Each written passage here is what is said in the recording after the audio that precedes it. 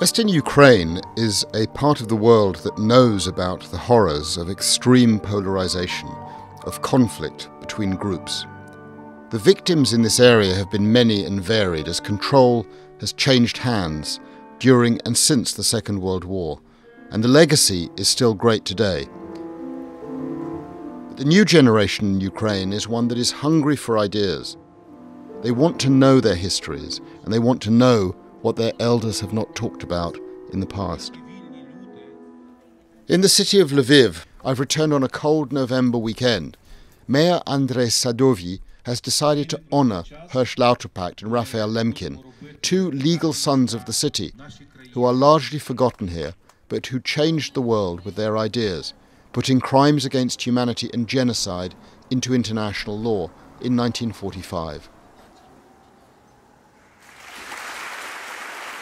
Saturday evening is spent at Lviv's Philharmonic Hall.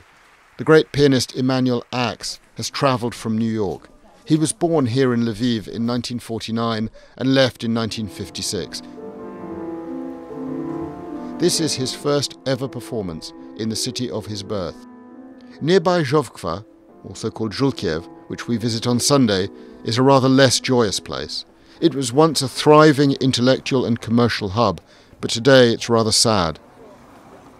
We walk along its east-west street, from the spot where Lauterpacht was born, towards that spot where my great-grandmother lived. On the way we visit a tiny underground cellar, little more than a metre high, where 17 Jewish inhabitants survived the war for 2 years.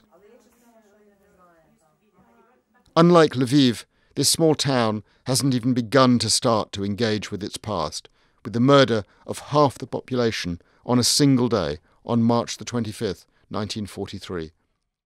We visit the spot in the forest where these acts of killing occurred, a place I discovered only because of Ludmila Baibula, a local resident with the courage to break the silence. I read aloud from the account of a solitary survivor.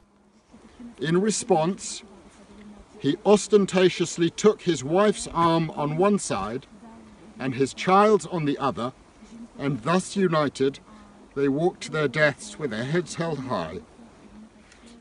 A gentle wind blows through the reeds, and we return later to the warmer embrace of Lviv.